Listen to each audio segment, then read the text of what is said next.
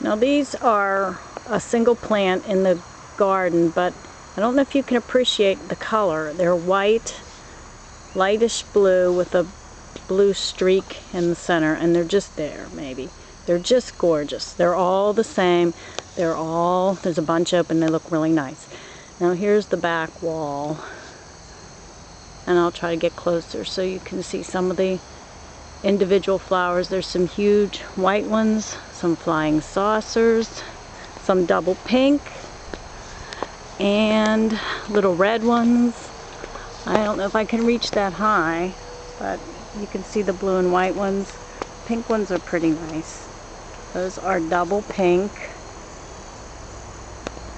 And here's a very nice blue one. And here's a real nice magenta color.